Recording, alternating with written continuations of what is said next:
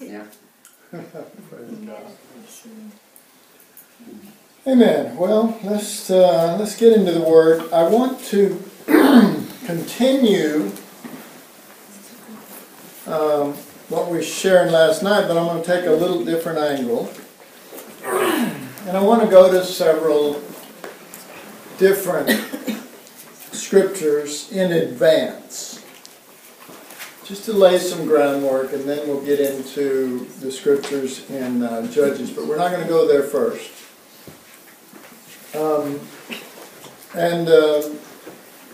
Again, if I had a title for this one would be, Who is the Real Hero?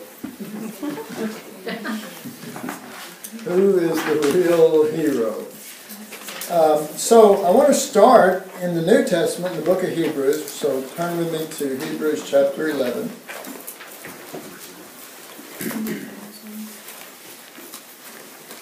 When people call Hebrews 11 the faith chapter or the Hall of Faith, I call it Hebrews 11. Wow. Very regional. I have meditated on that title long and hard. Hebrews 11. Are we there yet? ¿Está listos? ¿Listos? Sí. Verse 32.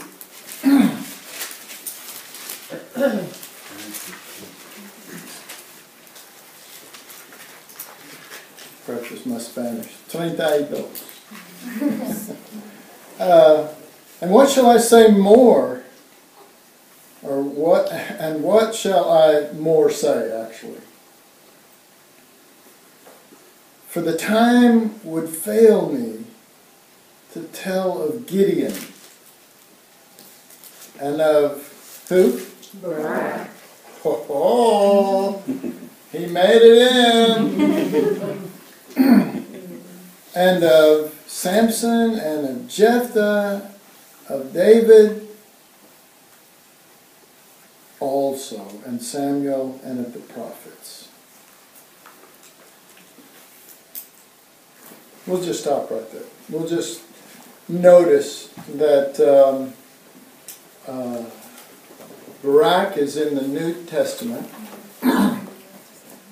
and he's listed among those of faith. So there is an aspect of faith that belongs to Barak. We want to discuss that, and we want to contrast that, and we'll get into the contrast shortly. But we need to understand why he is in the New Testament.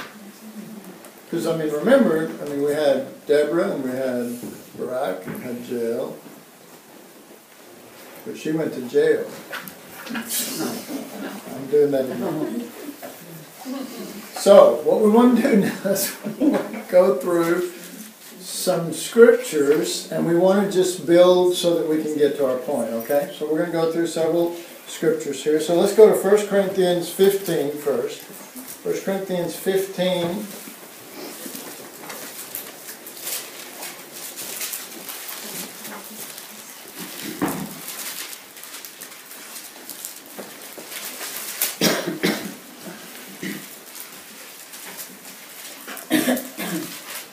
And verse 35 and 36.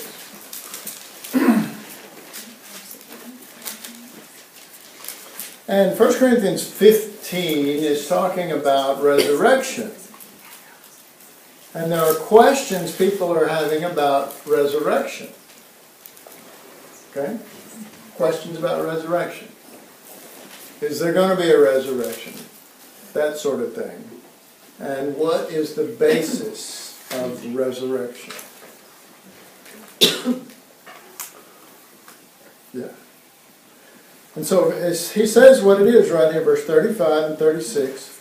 But some man will say, how are the dead raised up? And with what body do they come? Verse 36, thou fool, that which thou sowest is not made alive except it die. All right, so there's a question and an answer. A question in verse 35 and an answer in verse 36. The question is, how, but some, let's see, make sure I'm in, okay. But some man will say, how are the dead raised up? So how are the dead raised up? How is it? Oh, we want to be raised up. How? How raised? How does it happen? Okay, and you can look into that question being asked, and you can see that the person's mind and heart has drawn out a question, and their mind and heart are on, I want to be resurrected. And I want to know how. Okay? So, and with what body do they come? In verse 36, thou fool, that's what it starts with, thou fool.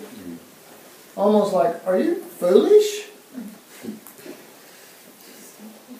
I mean, what is going on? ¿Qué pasó? You know, are you, you seem to not understand that you're starting at the wrong place. Right? And then he answers it. That which thou sowest is not made alive except it die. All right. So let's go to 2 Corinthians. I've got the scriptures jotted down on my iPad. 2 Corinthians chapter 4. And you're not far, about 4 pages to the right.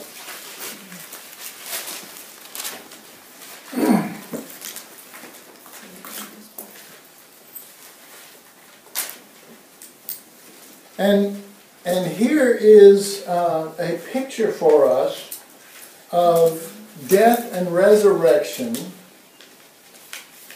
Death and resurrection now, not sometime in the future. This chapter, the verses we're going to read will show absolutely. They will take away all doubt. But this is not talking about a future death and resurrection. This is talking about death and resurrection working in us ahora.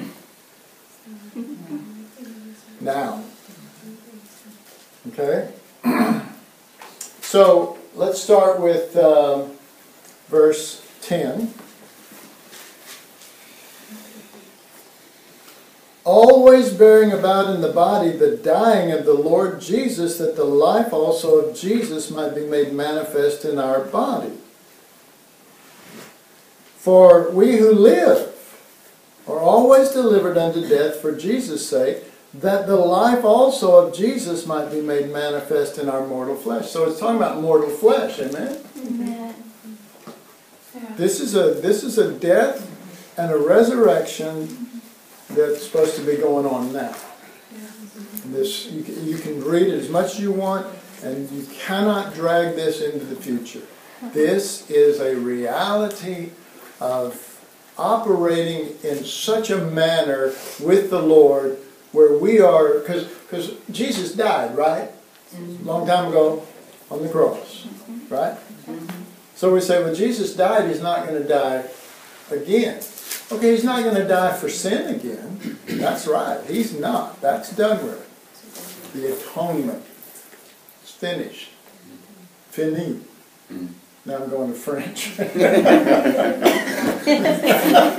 am I doing? Take that. Take one. It's like the Holy Ghost came on me and I'm speaking the other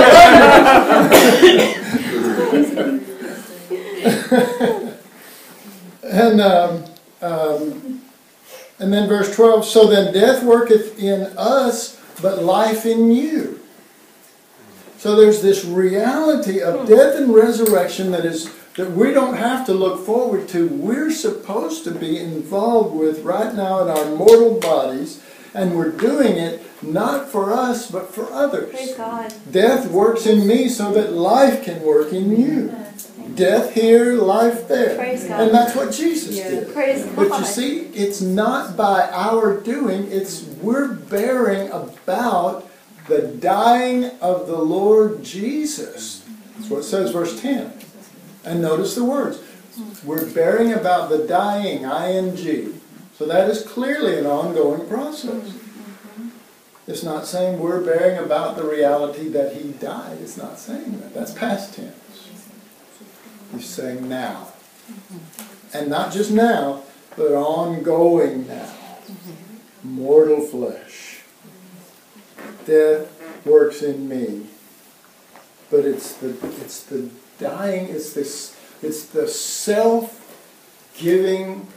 nature of Christ in us that is giving himself through our mortal flesh so that others may have life. Okay. So it'd be good to study those scriptures carefully after this to really sit, because the context is it's even wider. Because just a few verses up, we know this scripture. It says, we have this treasure in earthen vessels. Everybody, how many have ever heard that verse before? That the excellency of the power may be of God and not of us. But then the power and the working of this treasure is that he lays down his life. So that others may have life. And wasn't that what Jesus did on the cross? He died on the cross so that we would have life. But Jesus hadn't changed. We say, well, Jesus came in me. Well, don't you think he's going to be exactly like he was when he walked the earth? You say, well, here he was 2,000 years ago, laying down his life, doing all this, and he's the same yesterday, today, and forever. So is he going to be any different in us? No. He's going to be self-giving.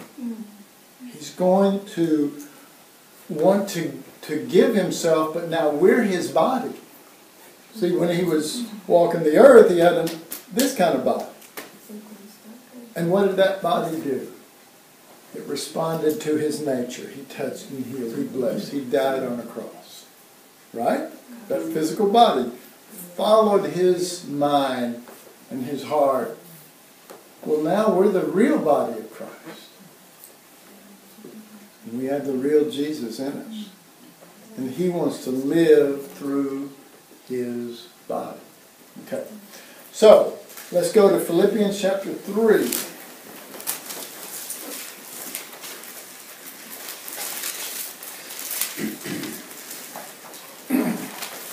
Philippians 3:9. This is Paul's prayer. Let me borrow this light a little more. Tell me if I mess anything up with the camera. God forbid that we mess up the camera. And be found in him. Praise God. That's good. And be found in him, not having mine own righteousness, which is of the law, but that which is through the faith of Jesus Christ, the righteousness which is of God by faith. So notice that we're talking about faith and how it fits into this context. Verse 10, that I may know him and the power of his resurrection and the fellowship of his suffering, being made conformable unto his death, if by any means I might attain unto the resurrection of the dead, though not as though I had already attained. Okay, so he's talking about attaining to death and resurrection. But he's saying, not as though I already attained. Well, of course not, Paul. You're not dead yet. You're not physically dead. That's why you haven't attained. No, he's not talking about physical death here. when he's talking about attaining to the death and resurrection, he's not talking about physical.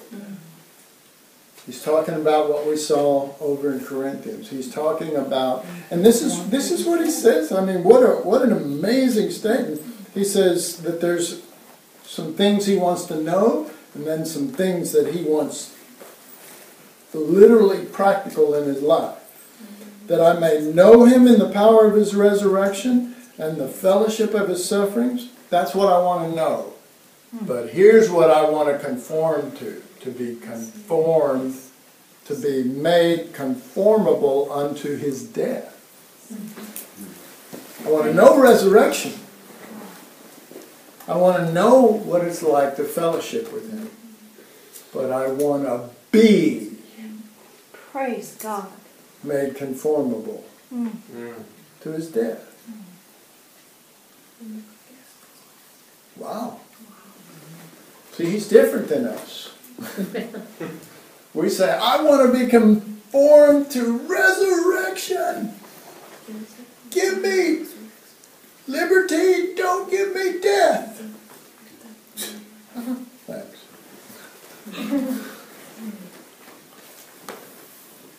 We're all about life, but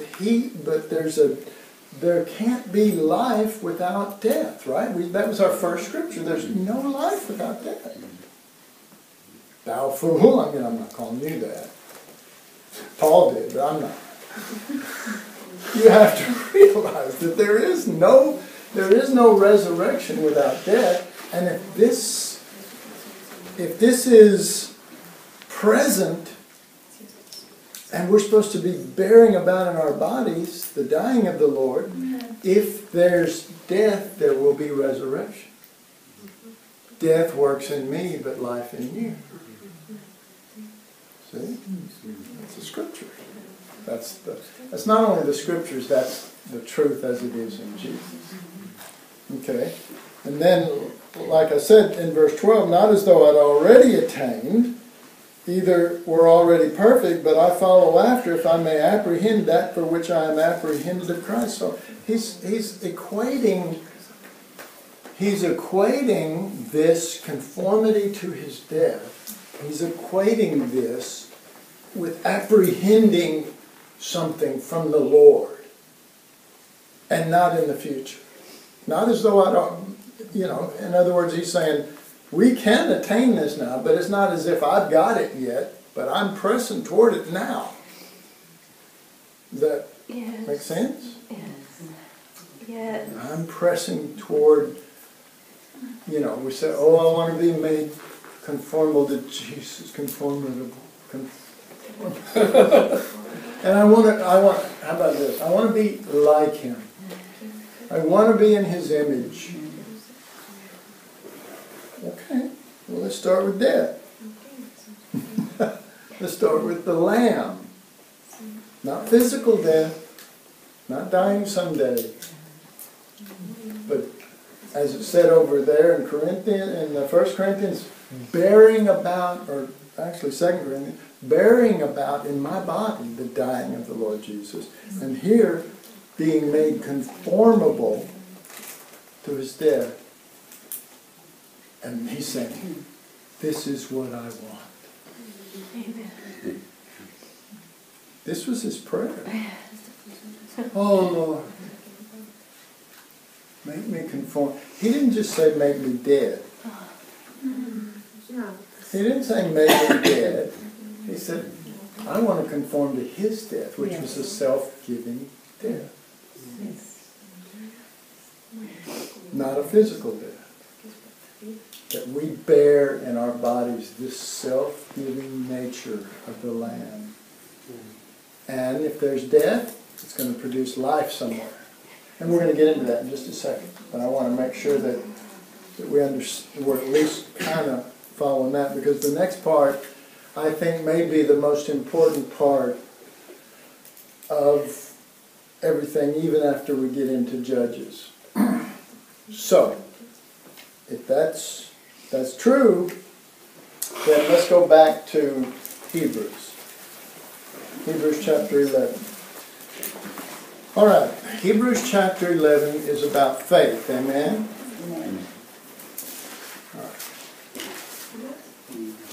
But I don't know if you noticed that most of the scriptures we referred to in relationship to death and resurrection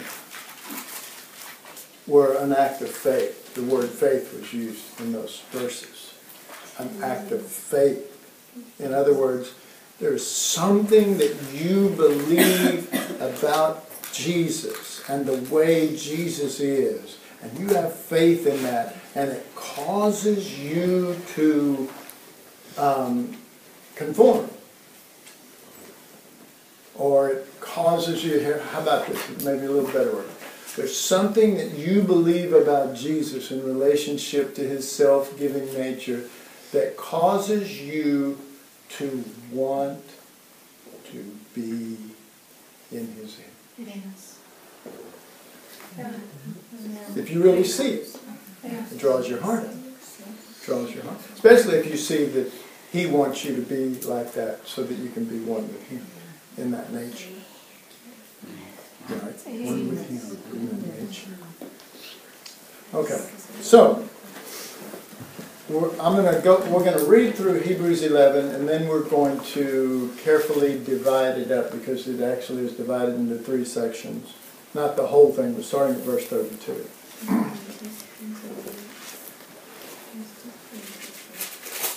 Okay, Hebrews 11, verse 32. And what shall I say more? For the time would fail me to tell of Gideon and of Barak and of Samson and of Jephthah and of David also and of Samuel and of the prophets who through faith subdued kingdoms, wrought righteousness, obtained promises, stopped the mouths of lions, quenched the violence of fire, escaped the edge of the sword, out of weakness were made strong, became valiant in fight, turned to flight the armies of the aliens. Women received their dead, raised to life again. Okay, that's the first part, number 1. Now it says, but there were others. Their faith was different. And this is number 2. There's 3 of them here. This is number 2. Verse 35, and others were tortured. Anybody see a change of emphasis here? Yes. Everything looks like victory up to this point. But now, he says, and others were tortured, not accepting deliverance, that they might obtain a better resurrection. Okay? So that's faith in another form. That's the second form. Barak was included in the first form. But this is others. Okay? And then it says, verse 36, and others. This is the third form. This is different. And we'll go back and we're going to go talk about these individual things. But it's all listed under faith. Okay?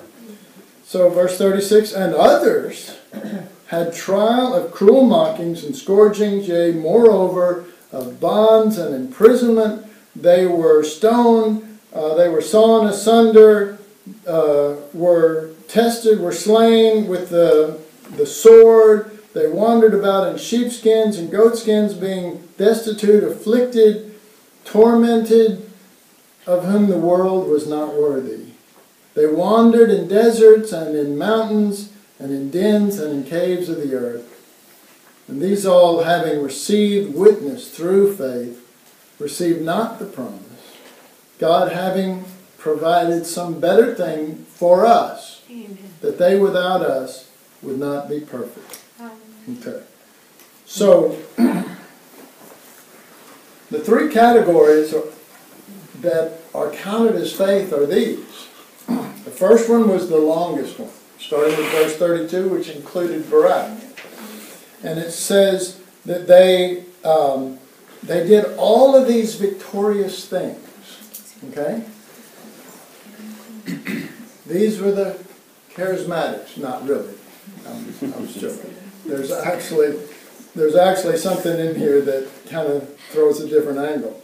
But I want you to notice verse 33, who through faith subdued kingdoms, wrought righteousness, obtained promises. That's real important. This category obtains promises. Okay? The next thing to notice is, verse 34, quench the violence of fire, escape the edge of the sword, out of weakness were made strong. This category have embraced weakness. Now, we'll get into that as we get into Judges 4 and the whole situation with Barak. Because we want to see this. We want to see this there. Amen? We want to see this there. Well, what are we going to see? Well, we're going to see with Barak and the rest of these that they became weak, that Jesus might be their strength.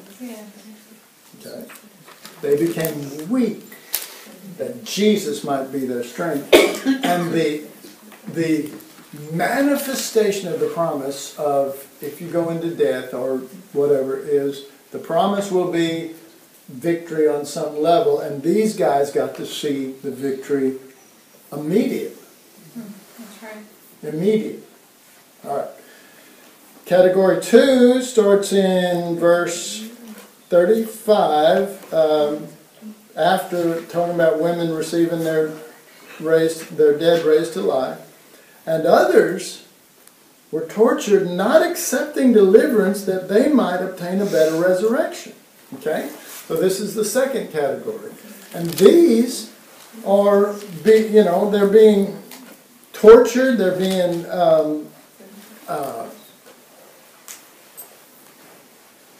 put under attack and pressure,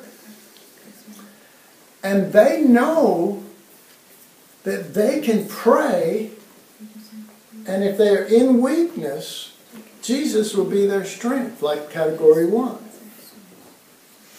But they choose not to do that. They are, as it were, staying down in death so that they might see a better resurrection. The deeper the death, the greater the resurrection. Okay? And they're saying, I could get out of this. If I just want to go with my flesh and what I don't like and everything, I'll just get out of this and I'll just be in weakness. Forget this torture stuff or whatever. I'll just be weak and let Jesus come forth and then live in the victory and it'll be wonderful. This group is saying, no, I'm not going to escape. I'm not going, I can be in category 1, amen? But I'm not going to do it because I'd like to see a better resurrection, more of Jesus come forth. Yeah, we're not talking about heaven and hell. We're not talking about you're going to get 15 crowns instead of 1 here. This is talking about more of Jesus. More of Jesus. It's talking about what we talked about with death and resurrection working in us. And then in Philippians, that we may be made conformable to his death, that we might see his resurrection. Okay? And attain unto the resurrection of the dead. All right. So then, now the third category is verse 36. And others had trial of cruel mockings and scourging, yea, moreover, of bonds and imprisonment. They were stoned, they were sawn asunder, were tested, were slain with the sword. They wandered about in sheepskins and goatskins, being destitute, afflicted, tormented, of whom the world was not worthy. They wandered in deserts and in mountains and dens and caves of the earth. And these all, you would think it would include them all, but I'll show you that it doesn't. And these all, having received witness through faith, received not the promise. Okay. So let's go through this. You got the ones, the first group. They go down into weakness so that Christ may be their strength. There are plenty of scriptures that validate that. Yeah. And y'all know that. But there's plenty of scriptures that validate that. So it's a form of death. They're dying to any strength that they have that Christ may be their strength. But because it's really more weakness than death, Yeah, that's right. they're expecting immediate satisfaction. They want to see Jesus come up in victory. All right. The second group, they are being tortured or whatever in a bad situation, and they think, I could just turn this into category 1. I could just be weak, that Christ be my strength, and there'll be a victory. Or I can stay down in Christ's death, as it were, his bearing about in our body, his death, so that a better resurrection will come forth. Okay? A better resurrection will come forth. And this resurrection, this better resurrection, is going to be in relationship to them. Yeah. It is. It's going to be, they went down into a deeper death, and there's going to, and that deeper death was this bearing about of the dying of the Lord Jesus, and there's going to be a greater manifestation of Christ as the resurrection. Okay? And they will be a partaker of that. Okay? They'll be, say it like this, they'll be partakers of the promises. Yes. Because that's what it said. Okay. But this third category, and notice, again, this is all chapter 11. This is all faith. This is all faith. This other group, it never says that they looked for resurrection, that they expected it. They never took themselves out of, it would be like saying, I know that by not reacting, I'm trying to just come up with something right, by not reacting against all of this attack, people saying stuff or doing this, but by not reacting against that and just staying down in Jesus' death and not justifying, not trying to, that in a little while I'll have a better resurrection because I stayed in death longer. Or, anybody ever read my book, The Ashes of the Red Heifer? Mm-hmm. Yeah. Or that. Or, I'm ashes. I live by Christ crucified. My purpose in life isn't for me to get something out of this, but for others to get something out of this. That's what I live for. And the proof of that is verse 39. And these all, having received witness through faith, receive not the promises. They said, I don't receive that release of Christ in victorious life through me. And here's what it says. You say, well, they died. It's a death, right? Well, where does the life go? Because if there's a death, there's a resurrection, right? Where does the life go? And he says in the very next verse, God having provided some better thing for us. For us, that they without us should not be made perfect, because you have tied yourself to people maybe in the next generation or generations to come. You're not looking for it in your life. You're not looking for it in your ministry. You're not looking for it. You're staying intentionally down into debt and may never come up out of debt. that one day after you're long gone, some other group life just breaks forth. Now, I mean, I've seen this. You've seen it, but maybe you didn't recognize it. Do you remember what was it, Dr. Livingston? Yes. And he went down into Africa, right? Yeah. Right? Right. And he went down there, and he went into the farthest dark center of Africa, and he went there to save souls.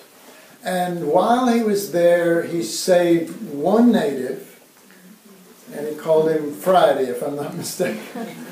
And he saved this one native, and he spent the rest of his life in Africa, in the darkest jungles, in death, trying to win the Africans, and only won one. And when and years and years passed, and they couldn't even hear from him because he was so deep into Africa at that time. No cell phones, no telegraph, and the time went so long that they sent somebody to find him. And he went in, and they found his little area finally after checking and all this stuff. And they found his guy Friday. And his man said, the one only that got saved, he died on his knees with his Bible, like just leaned over, and he died, and he went to be with the Lord. And people said, get ready for this, what a waste. What a waste. Okay. Anybody ever heard of a guy named Reinhard Bonnke? Okay. This guy comes in our lifetime. This, Livingston was not our lifetime. And this guy comes in our lifetime. And he goes into Africa, and he sets up huge tents, and the Africans flood to Jesus in droves. Incredible. And people go, oh, what a man of God Reinhard Bonnke is. But he's just reaping the harvest. Livingston's the one who died. And he did it, number 3, in category 3. He said, I'm not coming up out of death. I'm not looking for anything that will come back to me. I'm not looking for a greater resurrection for me. I'm staying down in this till I die. I'm ashes. I'm the ashes of the red heifer. And I'm not going to explain all that, but that's scriptural, and there's a lot of meaning in that. And he said, I'm not going to do that. I'm going to just go there. And I believe that life comes out of death, and that Christ is in me, and Christ is self-giving, and Christ is pouring out, and that I'm going to stay here, and then I don't know. I won't see the future. I won't see what's coming. But I believe in life out of death. I believe in it. And I'm going to tell you that I believe that many revivals that you hear about, that there was probably somebody in a generation before who laid down their life, went into death with Christ, and then this revival springs up, and everybody goes to the it's like a harvest field. Imagine if there was a harvest field and there were 2 main laborers. One was to sow and to do that. And then when the harvest came up, someone else came along and did that. So all of the people in the town see the man sowing and laboring and working and, going into death, sweating and all this kind of stuff. And they go, gosh, it's taking so long. And then when it comes time for the harvest to come up, this other guy comes in and starts picking it and putting it in a basket. And they go, oh, what a man of God. Oh my God. Look at the fruit.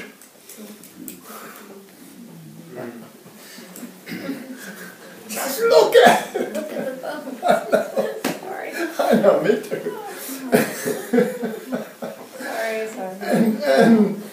And you see, you know, and but that's us. See, that's us. If you don't, thou fool, he's going, how will the resurrection be? Tell us. He goes, foolish one? Don't you understand? We can't even talk about resurrection. Let's talk about death, and resurrection will come. That's right. Amen? Amen. Say it now, Ricky. Everything? No. Okay. Start over. That's awesome. You had me there for this. Now I don't remember. Simply this, that the scripture says in Corinthians that we read it, and you probably remember it, that the man asked, how will the resurrection come? Mm-hmm. And Paul didn't say, just trust, it's going to happen. Just keep your faith up, okay? He said, foolish one, don't you understand that resurrection only comes out of the dead? And in those verses, he's identifying to us a principle that we live according to these other scriptures, whereby we understand that principle in God, and that we live, we bear about in our bodies the dying of the Lord Jesus, or we pray that I would be. See, I want to know the power of His resurrection, but I want to be conformed to His death, so that I will know the power of His resurrection. So that's the basis that we're on. So let me just make sure.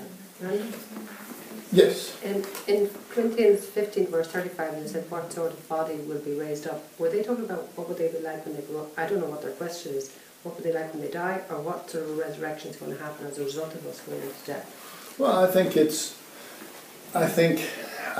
really preaching the cross there, and if you follow it out, you'll see, I think, that it is. And that is, they're saying, well, they're really trying to figure out this resurrection thing. That's what chapter 15 is. I mean, they're really working at the resurrection side. And Paul is really trying to drag them back into, there can't be a resurrection unless something died. So they're saying, well, what body will it come in?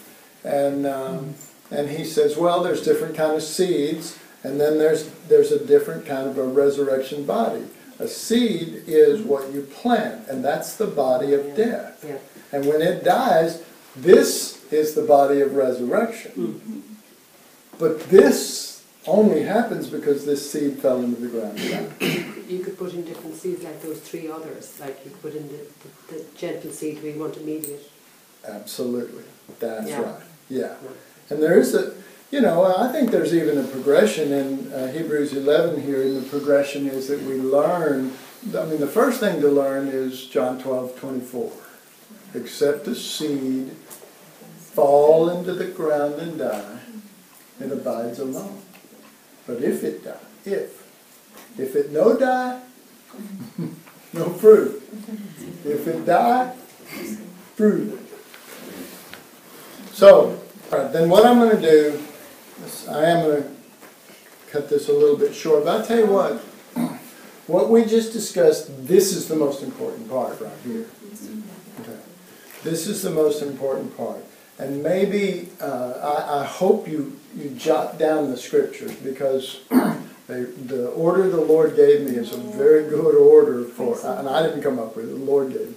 It's a really good order for studying this verse and then go to this one. And it's like, add to your faith, this and then this and this. And you'll see a picture. It's like the Lord is an artist, and he starts painting this picture, and it looks one way, and then he develops it. And these verses will help you. They really, really will help you. then this thing in Hebrews 11, these three things. You know, the study I did on Hebrews 11 where I showed that death was at the heart of everything from the beginning of Hebrews to the point we got to. Do you remember, anybody remember where, if anybody runs across it, I'd like to have it transcribed because I keep referring to it with people and I can't remember. But anyway, it was a good study and very, carefully done to show that Hebrews 11, the faith that is there is a faith that life comes out of death. Abraham, his body as good as dead, then the seed comes. On and on. It does stuff like that. Well, let's do a quick thing here. And what we're going to do is I'm going to read the scriptures for you, and you tell me, because it's going to relate to either Deborah, Barak, or Jael. Okay. In other words, we're going to be in 4 and 5 of Judges. And I want you to tell me who's the hero there. Okay, ready? I'm just going to read it. It's better if you can write down verse so and so if you want or whatever, but it's better if you just listen and you tell me who's the hero. All right? And Deborah, a prophetess, the wife of Lapidoth, she judged Israel at that time, and she dwelt under the palm tree of Deborah. Who's the hero there? Deborah dwelt under the palm tree of Deborah. Yeah. The palm tree. Nobody. Nobody's the hero there. Yeah. There's something wrong there, isn't there? Yes. It's like, I don't know. It would be like if I was the pastor of New Creation Fellowship and I named it Randy's Church. How many people would want to come? I wouldn't even want to come. All right. All right. Another verse. And this is Deborah speaking. And I will draw unto thee to the river Kishon Sisera, the captain of Jabin's army, with his chariots and his multitude, and I will deliver him into thine hand. Who's the hero there? No. I. Good one. Who's the hero there? I, but I isn't the hero. I is shamefully declaring herself. Okay. Maybe it'll help for me to at least give you guys where the verses are. That was... First one was verse 5. First one was 4 and 5, and the second one was verse 7 and 8. Okay? But here's 8. Okay, now listen, this is in contrast to 7, which she said, I will, I will. And Barak said unto her, if thou go not with me, then if thou go with me, then I will. But if thou wilt not go with me, then I will not go. Who is the hero of that verse? Barak. Okay, and here's why. I put, she will deliver the enemy into Barak's hands. She is the one with power, position, strength, and confidence. Verse 8, but Barak is weak. Do you see why he's in where? What am I talking about? Hebrews 11, verse 32. He, out of weakness, was made strong. That's why, and you'll notice going through here, that he was never trying to take charge. And he let, in the Lord's power, in the Lord's way, it is, you become weak and he will strengthen you. You become strong and he will humble you. Right? So that's why his name's there. Does it make sense that it's exactly in category 1? Yes. All right, let's keep going. Verse 9. this is Deborah speaking, and she said, I will surely go with thee, notwithstanding the journey that thou takest shall not be for thine honor, talking to Barak, for the Lord shall sell Sisera into the hand of a woman. And Deborah arose and went with Barak to Kadesh. All right, who's the hero there? It depends on whether she means Jael or Deborah. Yeah, she doesn't, I don't think she knows, and I'll prove that as we go. Yeah, you've read it. So she's talking about herself. She thinks that she's going to be the one that delivers, and it's Jael that does it. Okay, and let's see. And she says this, thou take it, notwithstanding the journey that thou takest shall not be for thine honor. All right. Is Deborah mentioned in the New Testament? No. She's not mentioned. Is Barak mentioned? Yes. Yes. Okay. So, she says, you're going to go do this battle, and da-da-da-da, but it's not going to be for your honor.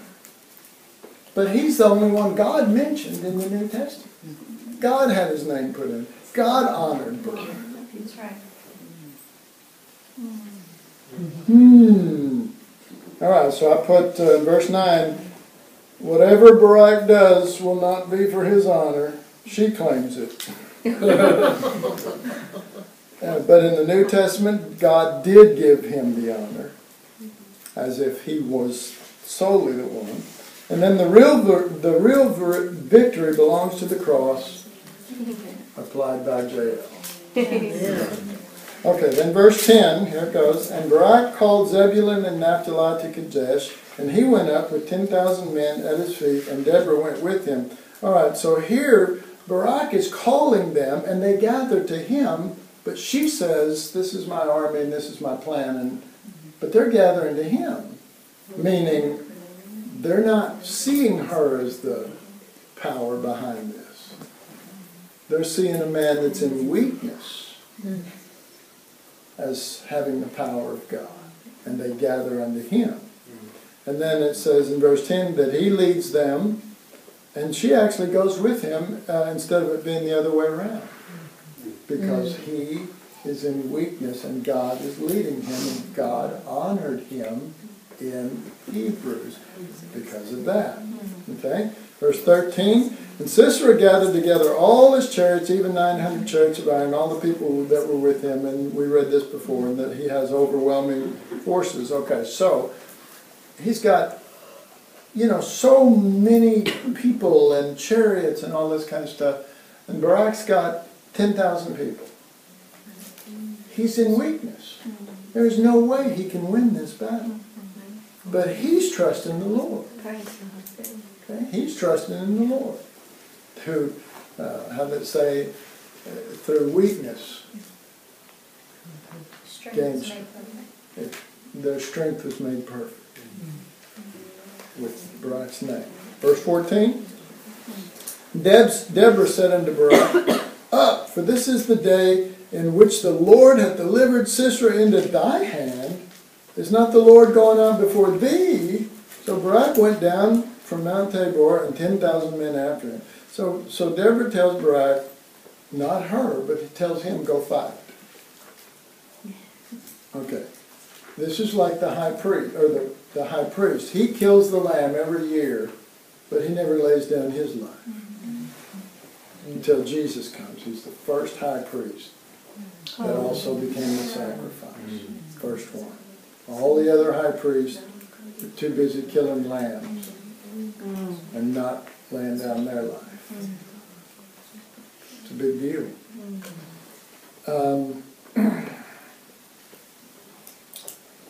And now, Judges chapter 5. Verse 1. Go with me? Yes. Then sang Deborah and Barak the son of Abinahon on that day, saying, praise ye the Lord for avenging of Israel when the people willingly offered themselves. Okay. First of all, God didn't avenge them. God didn't avenge them. God didn't avenge them.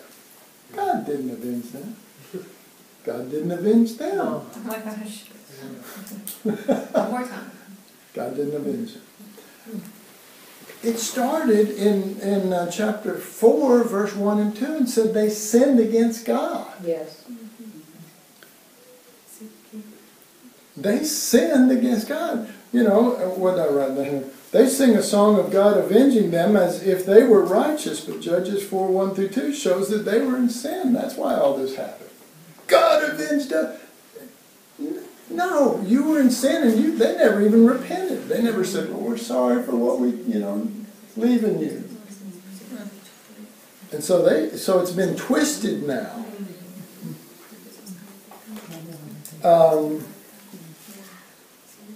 Okay, again, verse 3.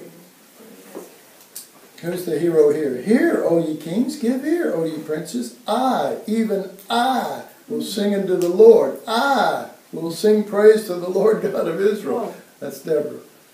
Whoa. Who's the hero there? Nobody. Well, God, I guess. Wow.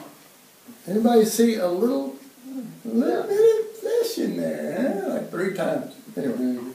You remember what Satan said? I will be like the Most High God. I will exalt my throne to the heavens. I will sit in the sides of the north. All right, verses 6 and 7. In the days of Shamgar, the son of Anath, in the days of Jael, the highways were unoccupied, and the travelers walked through byways. The inhabitants of the villages ceased. They ceased in Israel until that I, Deborah, arose, that I arose, a mother in Israel. Jesus, right? She's talking about how bad things were until she came along. If I hadn't have been here, you people all would be messed up bad. Yeah. She's taking all the glory here. She attributes the victory to her being raised up and takes the place as a mother over all Israel. Okay, verse 12. Awake, awake, Deborah. Amen. Wake up, woman. Awake, awake. Utter a song. Arise, Barak, and lead thy captivity captive. Where's that at? Ephesians 4, 7 through 9. And you should search it out. It's an incredible reason why Paul quoted this from the Old Testament and put it in Ephesians. But you're going to have to see this not through the normal eyes. You have to see it through God's eyes. All right. Judges 5:13. No, let's see. Yeah, not only I somehow didn't have that one down. Whatever it is, she took the credit. I'm guessing. I don't know. Maybe she didn't. Don't bet on it. Don't place your bets there. Okay, so, verse 15 through 17, I want you to notice how she does give credit. Thank God, she gives credit, okay? Oh, wait a minute, I'm sorry, that was verses before. Here she's kind of complaining about who didn't help her. Okay? For the divisions of Reuben's, there were great thoughts of heart. Why abodest thou among the sheepfolds? She's saying, why didn't you come fight among the sheepfolds to hear the bleating of the flocks? For the divisions of Reuben, there were great searchings of heart. Gilead abode yet beyond Jordan. And why did Dan remain in ships? Asher continued on the seashore and abode in his breeches. Good, thank God. Gracias a Dios. But listen to her response now for them not joining in. Now, Barak didn't say, what is wrong with you people? He took what God gave him. and win in the strength of the Lord. Okay, but she's complaining because these people didn't have. Now look at verse 23. This is still in this same rant. Curse ye!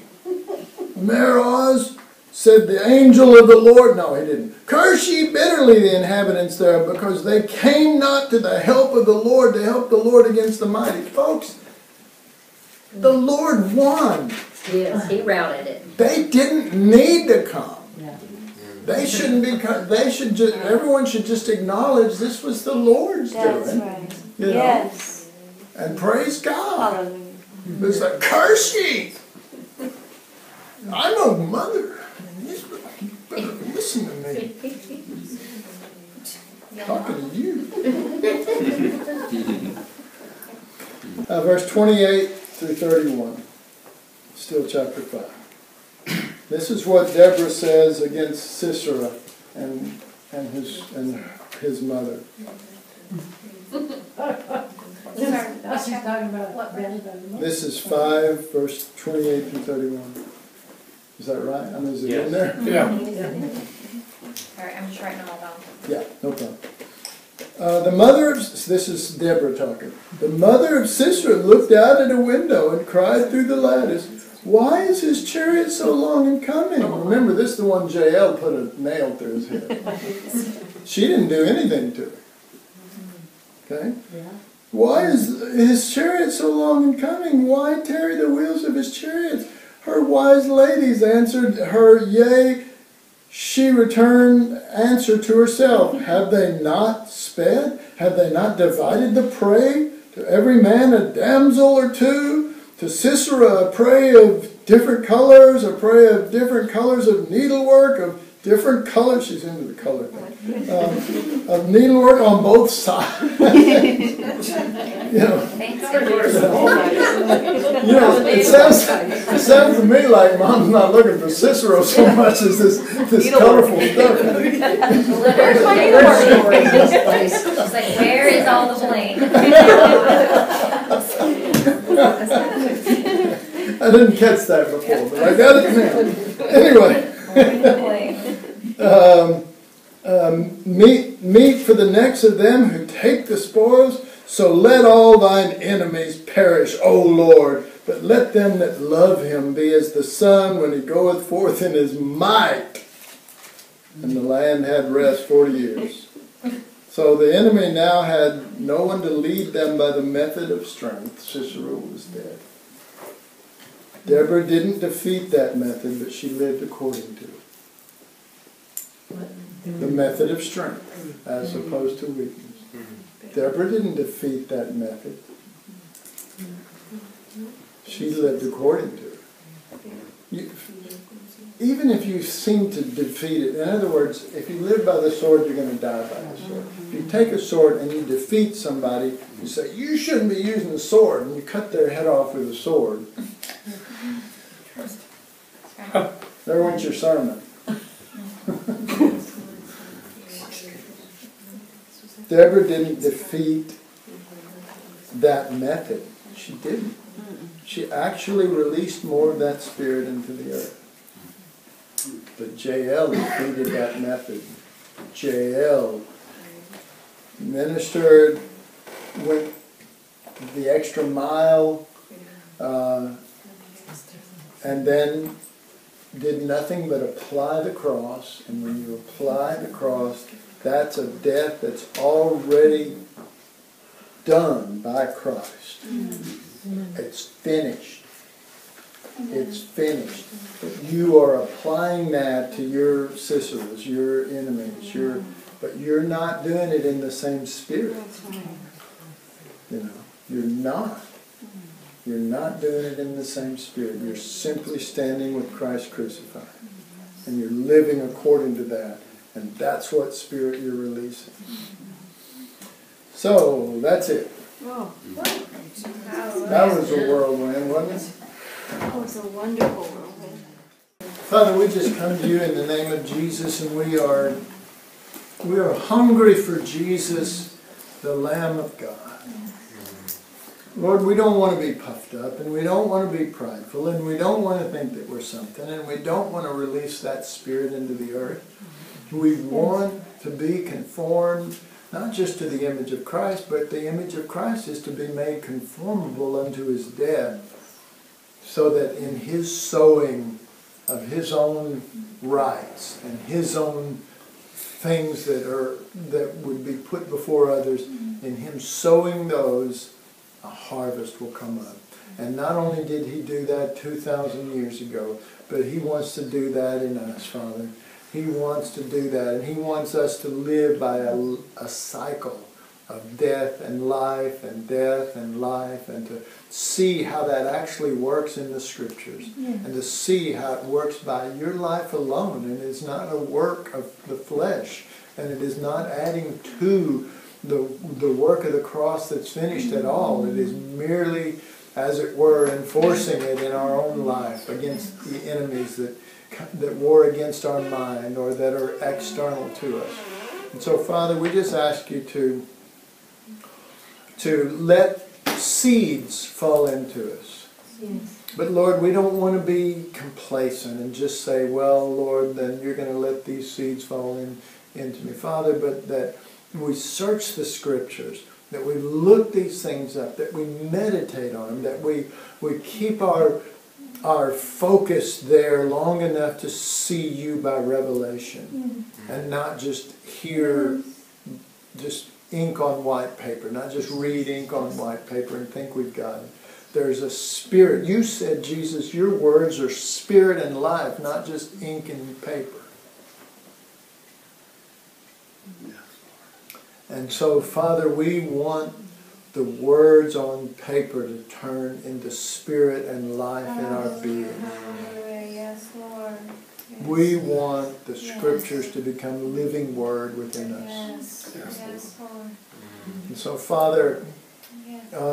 I just ask you for my sake and for all of our sake, that you will just continue to lead us and guide us deeper into your Son, to know him, to conform to him, to have his image, to have his life and nature, so that he will get what satisfies his heart. That Jesus will get the desires of his heart, and not just us go to Jesus for the desires of our heart alone. Put him first. Put him only as we embrace the cross. Father, I just pray for anyone who would misread what has been shared, misread what my point is, and Lord, you know I don't have time to explain every point, but I pray for them that your Spirit would be on them, and that you would just whatever questions or fears arise when they hear certain things, just comfort them first of all, but then give them the comfort that you will lead them into you. Yes. And yes, there are green pastures, and yes, there are valleys of shadows of death. And you will lead us through all of it. And you will bring us into the light of the land of the living. So, Father, thank you. Thank you for this time, this conference time, this hungering time, this burning heart that wants to get past even just seeing you in the Scriptures, like on the road to Emmaus. But to have you revealed to us as our life. Thank you, Father. Thank you for the Holy Spirit. Thank you for making Jesus our life and making us one with him. Yes. To come as a bride to him and to bring joy and satisfaction to his heart. Jesus.